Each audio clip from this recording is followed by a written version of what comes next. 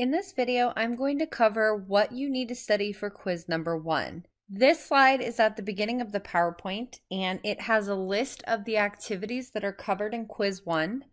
I did make one change, so instead of the standard plate count, I swapped that out. So I took out the standard plate count, and instead I put in the capsule stain.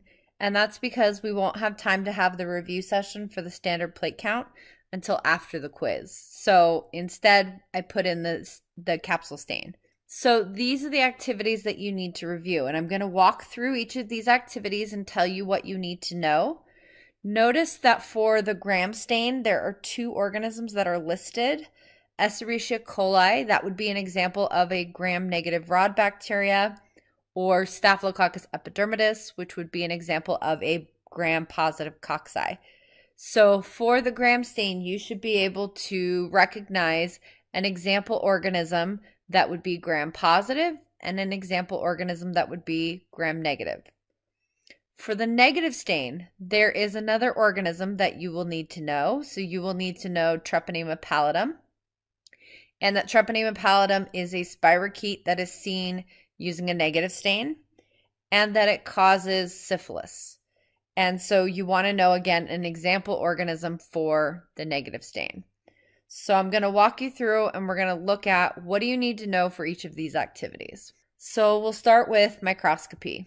When you're studying for the microscopy section, you should be able to recognize the various parts of the microscope. And basically, pretty much any of these parts are fair game. You should know the mechanical stage knob, the fine focus, the coarse focus, the light intensity knob, which is also referred to as the rheostat, what is the condenser, where is the iris diaphragm, etc. So you should be able to recognize a picture like this and then to tell me what are the various parts of the microscope. You should also be able to calculate total magnification. And that is that you take your objective magnification times your ocular. That will give you your total magnification. You should also know the names of those 4 lenses, so that the 4x lens is referred to as the scanning lens, the 10x is the low power, the 40x is the high dry, and the 100x is the oil immersion lens. You should understand the basic steps of how to use the microscope. So what are the things that you need to do? Now, notice that there's a part of the microscope that is underlined here and bolded. You want to know that the nose piece is the rotating disc that holds and switches the objective lens. So that is a term that you want to be familiar with. You want to know the function of the nose piece. And then you want to understand kind of the general steps that you would take when using the microscope. You want to know what happens to the orientation of the letter E as you view it through the microscope. And what you'll see in the next slide is that the E is upside down and backwards. And that's because of the 2 lenses that the microscope has. It has the objective lens and the ocular lens. So for this slide, you don't have to memorize which one looks like what. But my point that I wanted to point out here is that you can see that if I look at the letter E when it was right side up on my slide, if I compare that to what I saw under the microscope, I'll notice that the E is both upside down and backwards. You want to know that we call the microscopes parfocal. And what that means is that the microscope stays approximately in focus when switching objective lenses. So again, this is why when we go up in magnification, we only need to adjust the fine focus because our microscope should stay roughly in focus as we increase in magnification. You should know the answer to these 3 questions. So as magnification increases, what happens to the working distance? What happens to the light intensity? What happens to the size of field of view? And remember that for all of these things, they are all inversely related. As magnification goes up, working distance goes down because the lens gets larger. As magnification goes up, light intensity goes down because, again, the lens is larger and not as much light is funneled up and into the lens. And then as we go up in magnification, our size of field of view goes down because as we're zooming in, we're not seeing as great of a field of view. We're zooming in on one part. So this is what you want to study from this slide. You want to know what are the different ways that you can adjust the light. So you want to know that the rheostat is like a dimmer switch and it controls the light. You want to know that the condenser's job is to gather and focus light to illuminate the specimen. You want to know that the iris diaphragm is that little lever on the condenser, and its job is to control the amount of light that exits the condenser. So you want to know the various parts, what they do in terms of ways to adjust the light intensity. So this diagram is just showing you where you would use to change these various parts. So the iris diaphragm, again, is this little lever that goes back and forth on the condenser. And again, its job is to control the amount of light that exits the condenser. And then you want to know that this is the condenser knob, and that is going to move this condenser up or down. You want to know what is the purpose of the immersion oil. Why do we use immersion oil?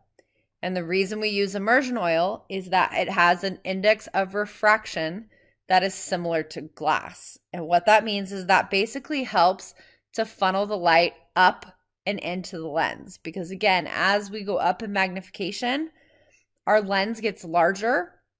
The distance between the lens and the slide is a lot less. And so normally, remember that as we go up in magnification, my light intensity decreases. And so to help with that, when we get to our 100x lens, we use immersion oil. That is going to help funnel the light up and into the lens. Couple other things you want to study is you want to know that when you go up in magnification, don't adjust the coarse focus, right? Because the coarse focus moves the stage very quickly. And if you do that, you might snap the slide or the lens because the working distance gets smaller. You also want to study that once you put oil on the slide, that you do not go back to the 40x lens because the 40x lens is a high dry lens. It's not meant to have oil on it, and therefore, once oil's on the slide, we cannot go to the 40x lens. So let's review what you need to know for the simple stain. So you want to know the terms that are underlined or bolded. So what is a stain? What is a chromogen? What is an oxychrome? That's the charged part of the chromogen. You want to know what the chromophore is. That is the colored portion of the chromogen. So for this one, it's a lot of terms, right? So knowing these different terms, what is a chromogen, oxychrome, chromophore, etc. Now for a simple stain, you want to know that that is a basic stain. Basic in this case is referring to alkaline. And what that means in terms of pH is that a basic stain is going to accept hydrogen ions from the solution. So it's going to accept these hydrogen ions, and as a result, it's going to carry a positive charge. You want to understand, why do we use a basic stain?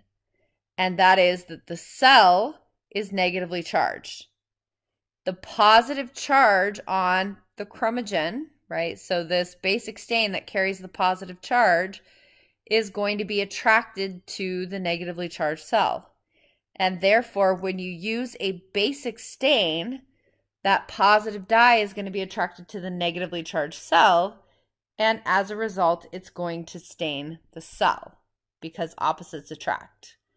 You want to know some examples of basic stains, so some of the ones that we've already looked at: methylene blue, crystal violet, and safranin. Those last two, crystal violet and safranin, are used in the gram stain. Malachite green you will learn later on when we get to our endospore stain.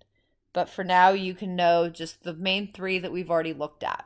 In terms of your simple stain, you want to know that we did this to visualize a cheek cell, but in terms of the procedures for this, you don't have to memorize the procedure for the simple stain. All right, now moving on to our aseptic technique. So you want to know what is the term aseptic technique.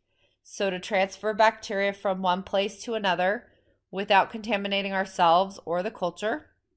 You want to know what the term inoculate means. And so inoculate means to introduce microbes into a new environment. You want to know that when we do our aseptic technique that you need this inner cone, this bright blue part here, because the inner cone is the hottest part of the flame. So those are some of the things that you need to know for this slide.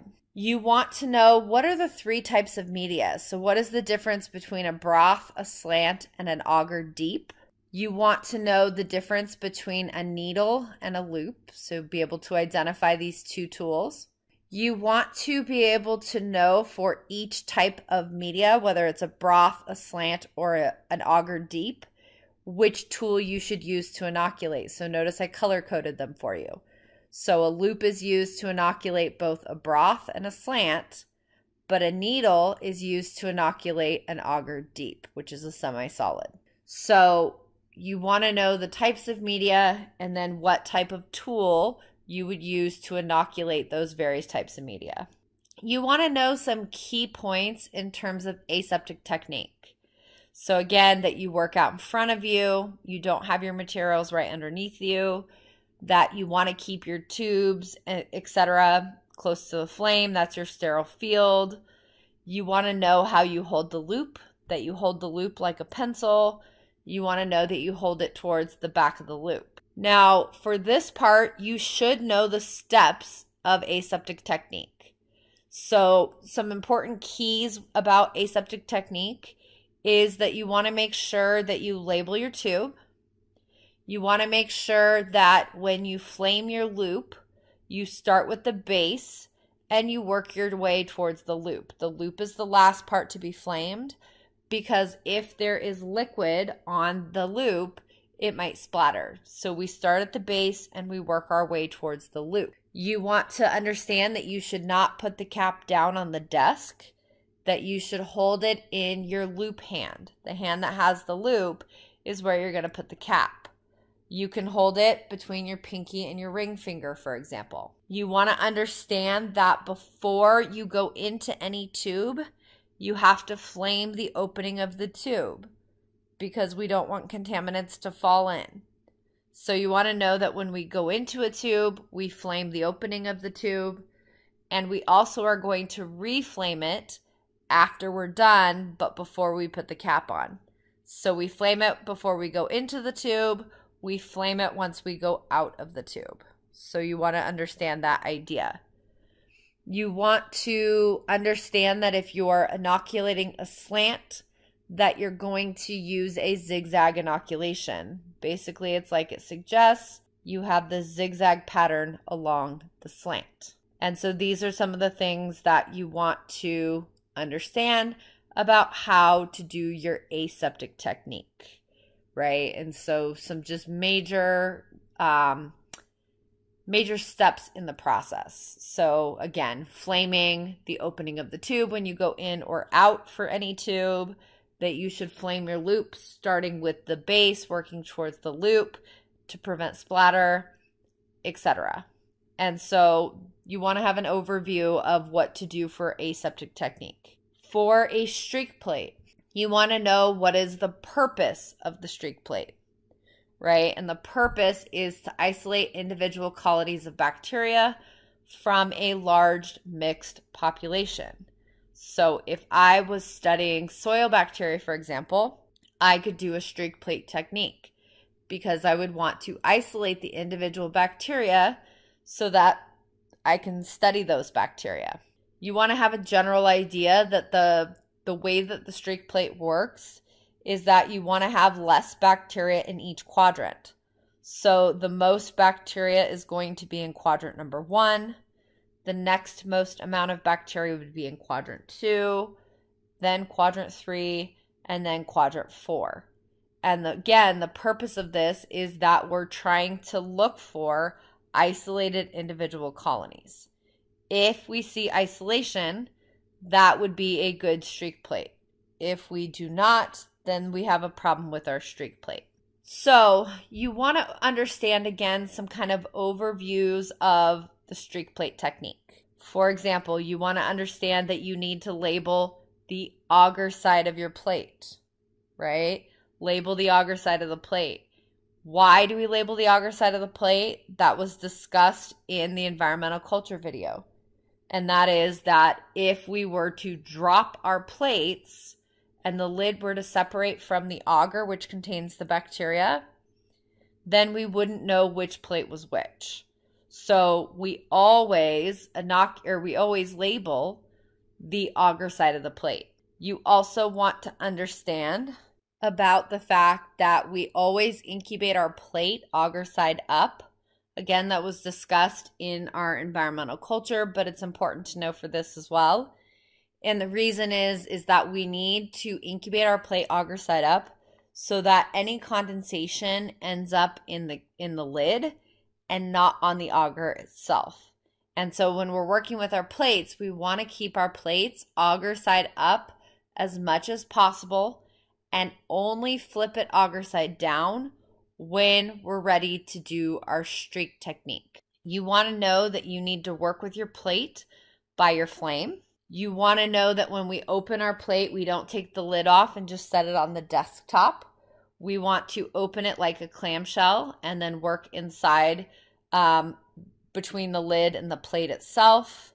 You want to understand the importance of the loop angle, that if you don't have your loop angle just right, you're going to have problems with your streaks. So if your loop is too flat, meaning you're not up high enough, you're going to end up with very broad streaks because a greater amount of the surface of the loop is touching the agar, and you're not going to get thin streaks. So you have to have your loop up at approximately a 45-degree angle. You don't want to be too vertical, meaning too far up and down, or you're going to tear the agar. You want to understand that when you do streaks, that you're going to go from side to side. So if you're right-handed like me, you're going to go left to right because that's normally how you would write. So you always want to go across. You never want to pull your streaks towards you or push them away. We always go side to side when we're doing our streak. You want to understand that before we go into our broth for a streak plate, that we need to vortex the tube, meaning we need to mix it so that the bacteria is evenly distributed so that we can do our streak plate. You want to understand the general idea of how we do our streak plate. So again, that you're going to take one line down. So when you go into the broth using your aseptic technique, you're going to draw one line down and then you're going to go side to side, back and forth, cover this entire area. You need to flame your loop after you streak quadrant number 1. Because again, the purpose of our streak plate is to get less and less bacteria in each quadrant. So before I move on to quadrant 2, I need to flame my loop and let it cool. And then I'm going to do my 6 to 8 directional streaks. So again, it's not a zigzag. It's pull from here out, pull from here out, etc. That's quadrant 2. When you're done with quadrant 2, you would flame your loop, let it cool. Then you're going to do your 6 to 8 directional streaks going from quadrant 2 out. So again, 6 to 8 directional streaks.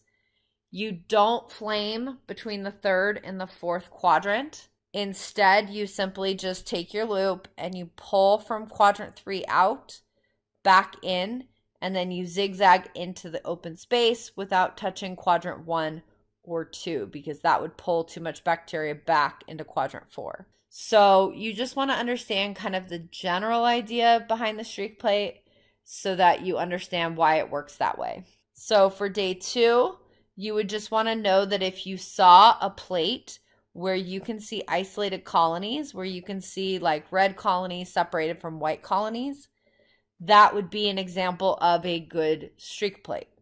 Because again, the purpose is to isolate individual colonies of bacteria from a large mixed culture.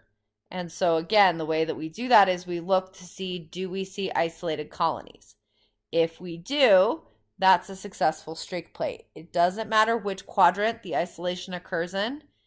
It simply matters as far as, do you have the isolation? If you do, that's considered a successful streak plate. This would be an example of a not so great streak plate, this would be a bad example because you don't see isolated colonies. Notice it's just a big mess of bacteria.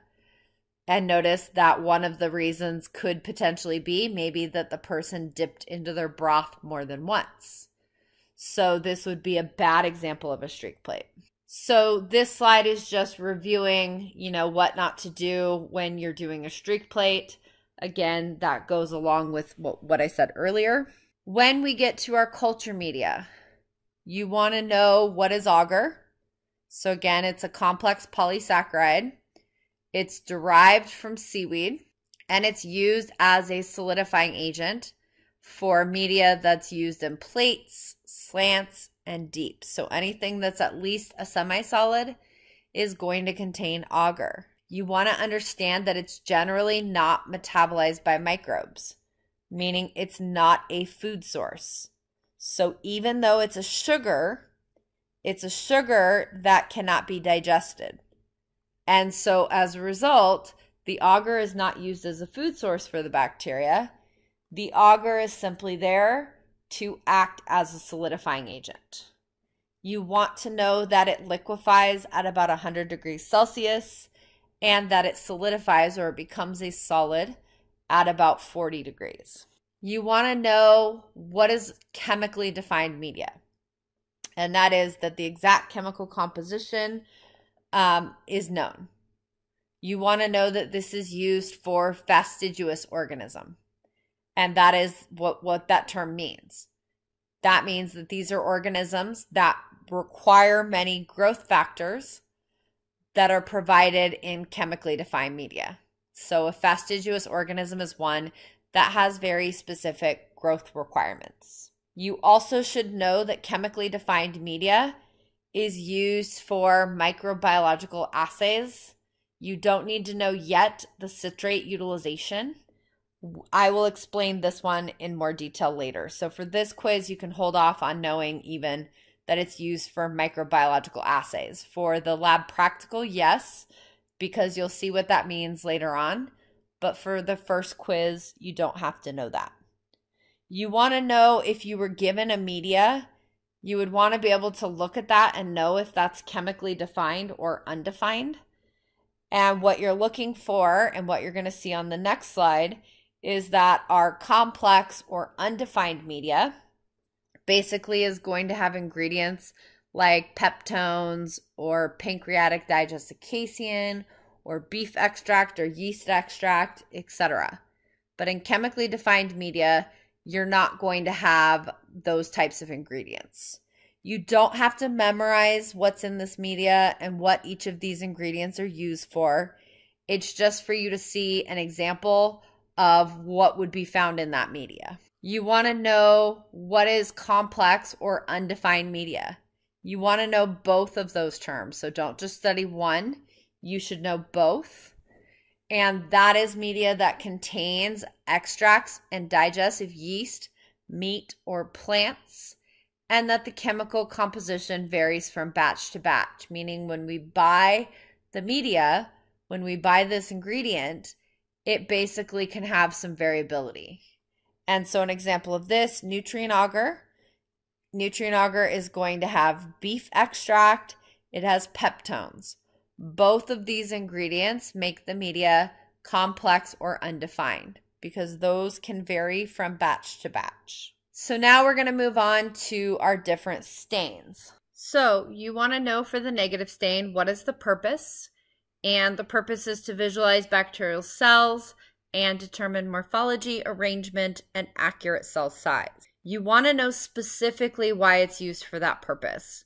And that is that when you do the heat fix and air dry step in a simple stain and a gram stain, that the heat in those procedures may cause the cells to shrink and fragile cell types such as spirochetes may become damaged.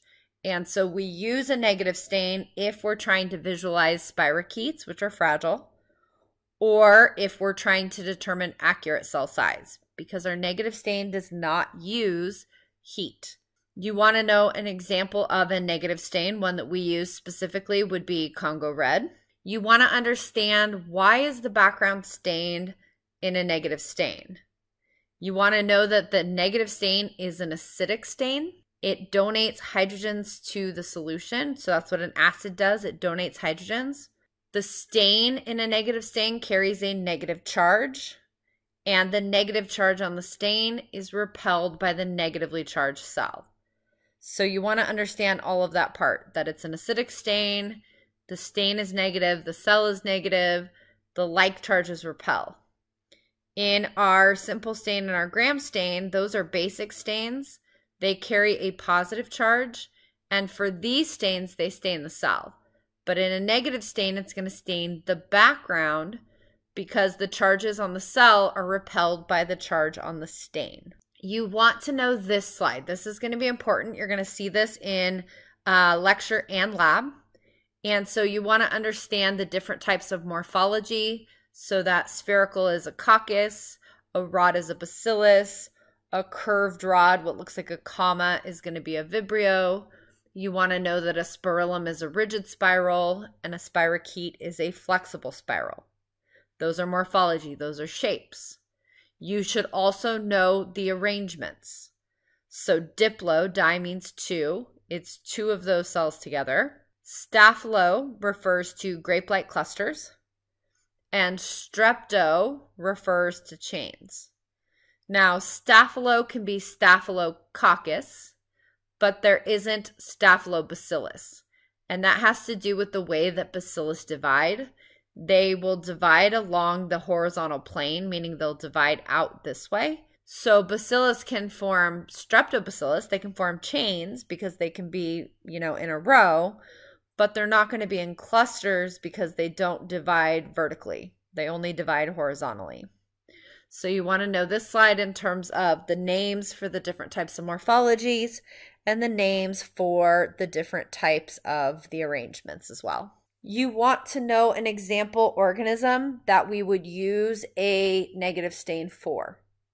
So in this example, I talked about Treponema pallidum.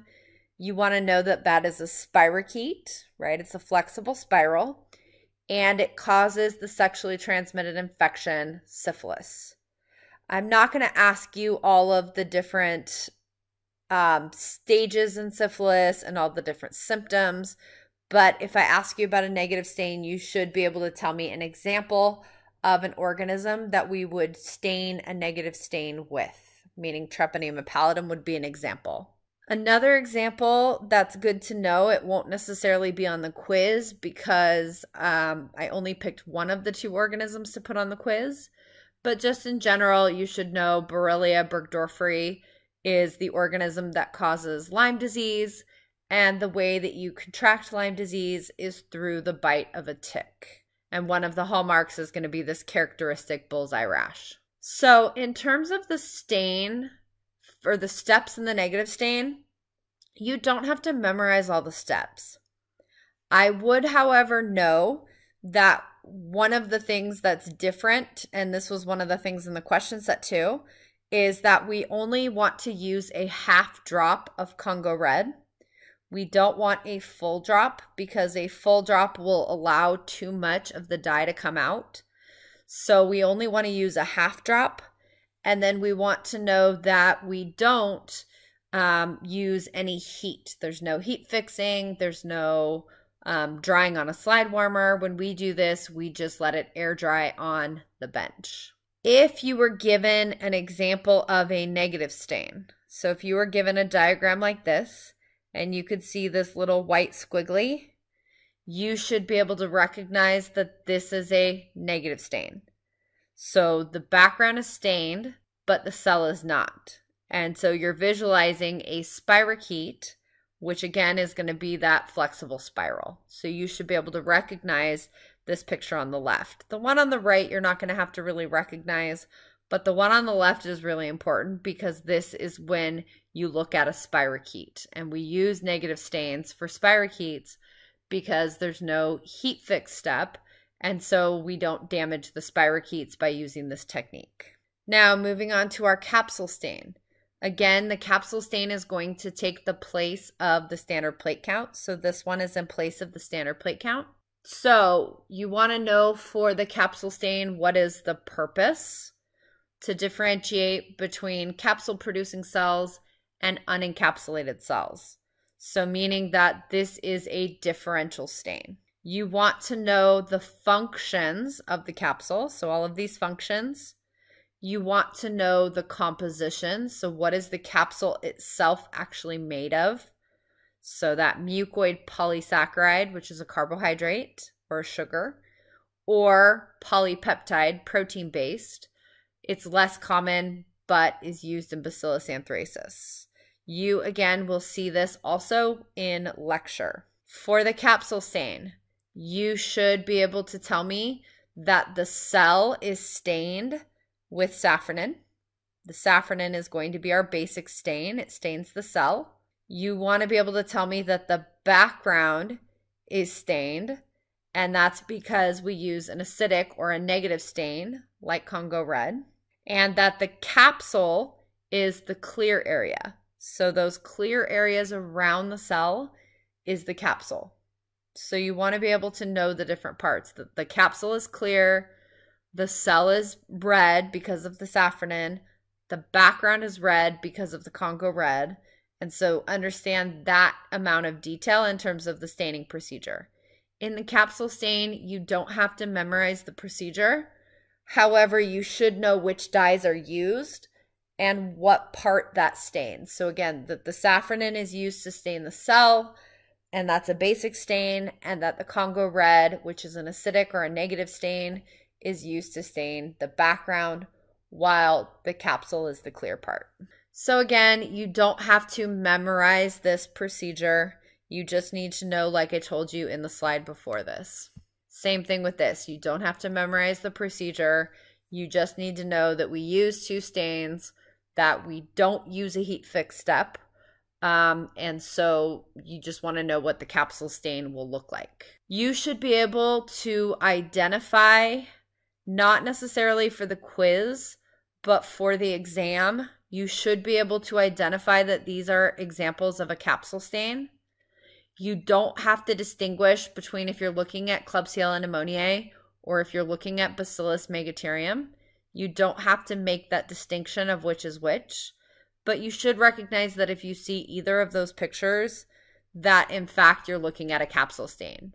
Because again, the background is stained with the Congo red, the cell is stained with the safranin, and that clear halo around the cell is going to be the capsule. And so when you're studying for the practicum, you will need to know an example organism, and I believe the one that's on our list is Klebsiella pneumoniae, which causes pneumonia.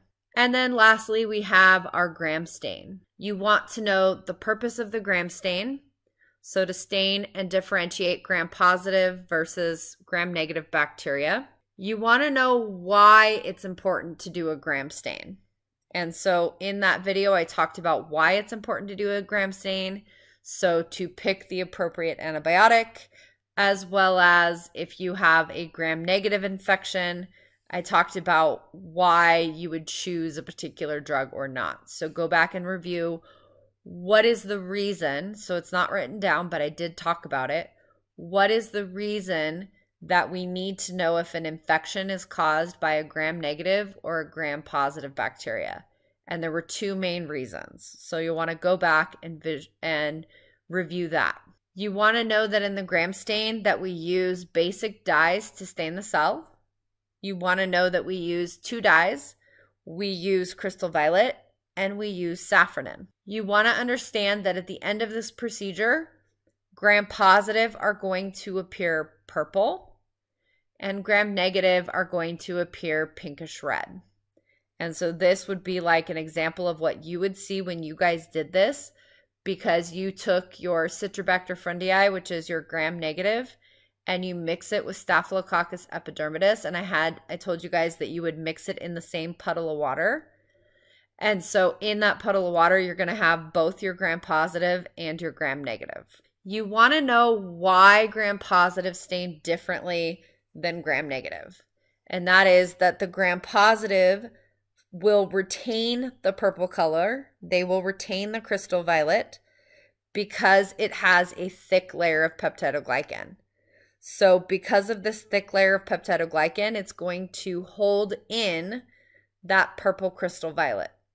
Whereas for gram-negative, you want to know that the gram-negative has an outer membrane, that it has these LPS, this lipopolysaccharide, which has lipid A, which is an endotoxin. You want to know that gram-negative have porins in their outer membrane. And then again, the big key is going to be that they have a thin layer of peptidoglycan. So that when we decolorize with the acid alcohol solution, the acetone alcohol, when we decolorize, because of the thin peptidoglycan in gram-negative, you want to understand that the purple dye is going to come out, that the crystal violet is going to come out, which is why we have to stain with the counter stain, which is going to be safranin. And so the reason that this stain is differential, it differentiates based on the thickness of the peptidoglycan. Gram-positive have a thick peptidoglycan. They will retain their crystal violet. Gram-negative has a thin peptidoglycan. They will decolorize and they will stain with the secondary stain, which is the safranin, in this experiment, and they would appear pink-red. You want to know the overall steps in terms of how to make a heat fix smear. You want to know that when we transfer bacteria to the slide, that we want to use a needle. This is a key, a needle, because we don't want to pick up too much bacteria. You want to know the purpose of the heat fix, and that's on the next slide. So why do we heat fix? You want to know the 3 reasons, one of which is the mechanism, meaning the way that this works. So we heat fix to kill the cells, to adhere bacteria to the slide, and the mechanism, and the other reason we heat fix is that proteins denature and coagulate. So again, that means that the proteins unfold and they stick together. And so that's going to kill the cells and adhere bacteria to the slides. This is one of the few procedures where you do need to know the steps. You do need to know the steps for this one. So you should know that the primary stain is going to be the crystal violet that we add for 1 minute. And then we dump and we rinse with deionized water. You want to know that we add the mordant. In this case, it would be the iodine. We add the iodine to the slide, allow it to sit for 1 minute, dump, and then rinse with deionized water. You want to know that for the decolorization step, that you're going to use an acetone alcohol solution until the solution coming off runs clear. So again, that step is not 1 minute. It's simply until the liquid coming off is going to be clear. You want to know that the decolorization step is the most important step in the entire procedure. That this is the part where the stain becomes differential, meaning that this is where gram-positive and gram-negative become different, is during the decolorization step. You want to know that then you rinse with water and add the secondary stain, or what we also call the counter stain, which is going to be our safranin. We add it for 1 minute, then dump off the safranin and rinse. And then we would view our slides under the microscope. You want to know that the crystal violet is the primary stain. You want to know that the iodine is the mordant. And you want to know the purpose of the iodine. And the purpose of the iodine is that it forms a crystal violet iodine complex, basically meaning that it makes the dye molecules larger so that the crystal violet is retained within the cell. So you want to understand that when we add crystal violet, that both gram-positive and gram-negative are purple because they both stain with that basic stain. When we add the iodine, which is the mordant, which helps keep the crystal violet in, both cell types are still purple, right? Because they still have their crystal violet. But the most important step of the entire procedure is going to be the acetone alcohol. And this is where the stain becomes differential, because gram-positive have a thick layer of peptidoglycan. They will retain the crystal violet. Gram-negative have a thin layer of peptidoglycan, and so the crystal violet is going to come out of the cell. And then you want to know that the last step is the safranin, which we call either the counter stain or the secondary stain. It's the second stain that we use. It is still a basic stain, so it still stains the cell. In the case of the gram-positive, the safranin still gets in, so it's not that there's no red in the cell. It's just that we don't see it because the purple is darker than the pink. So at the end of the procedure, gram-positive would appear purple. Gram-negative would appear pink-red because they became colorless during the decolorization step. But this is why we need the secondary stain, because we need to be able to visualize those gram-negative bacteria. So this is why we use our secondary stain, which is going to be our safranin. So you want to know for each of these steps what color gram-positive appear, what color gram-negative appear, and why. So you should know those different steps. You should know what each of those solutions is used for. So again, the crystal violet is the primary stain, the iodine is the mordant, the acetone alcohol is the decolorizer, and the safranin is going to be your secondary or your counter stain. The other thing that you want to review, and I mentioned this in the video, is I want you to review what does it mean when we say that we over decolorize? What would the cells look like if I over decolorize? And then on the flip side, what would the cells look like if I under decolorize? Meaning that I don't run the decolorizer long enough. So you should be able to tell me why either of those are not good, why you don't want to over decolorize or under decolorize, and how that affects the results. So these are the things that you want to know for your gram stain. This is what I was talking about, how you need an example organism. So if you were given an image that looks like this, where you can see little pink rods, you know that an example organism would be E. coli or Escherichia coli. So E. coli would be an example of a gram-negative rod. Notice that it's pink because it stains with the secondary stain. If you see these little spheres of clusters, right? So these grape-like clusters of little spheres, and they're purple, you're looking at Staphylococcus. And an example of this, Staphylococcus aureus, Staphylococcus epidermidis, those would all be examples. So use the one that's on that first slide when you're studying. But what you should know is you should be able to look at these pictures and say whether it's gram-negative or gram-positive, and then also an example organism that would be possibly on the slide. And then lastly, you want to review this slide. So this was a question that's asked at the end of the video. What would each step look like if we accidentally added the safranin first and the crystal violet second? So you would want to be able to kind of describe what colors they would be after each step. And again, we will go over this in our Zoom meeting to talk about the answers, but you're going to want to study this once we go over it. There's a reason that we have to add crystal violet first. So you're going to review this slide once you get your answer. And so this concludes our video on what to study for quiz 1.